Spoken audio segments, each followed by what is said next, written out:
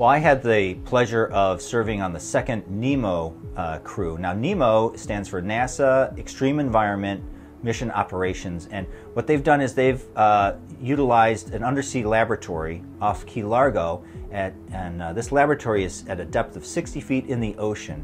And the beauty is that we can have a fake or a practice expedition down there in the NEEMO. So we go down to this laboratory and we have to spend about a week, 8 days there.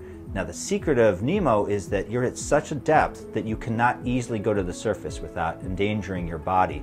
So once you're in, you have to stay down there. So that's a real challenge, and that sort of simulates being on the space station where there's really no easy way to get back. Now we took a crew of 4 and we practiced as a team. We had a commander and we had tasks and we had a scheduler, and we talked to the ground, or we call it the ground, but somebody on shore that had our schedule. And we did a bunch of what we call like spacewalks, but they were scuba dives, and we built things and we tested equipment. And it was really an exciting week for me, and it was also great practice for being in space. You're confined, you have to talk to your family on the phone, you have to get along with each other, you have to eat funny food or unusual food, and you have to sleep in kind of an unusual place. And it was a great experience, and the astronaut office has continued this relationship with the NEEMO folks, and we continue to do them. It's a great experience to go to the space station.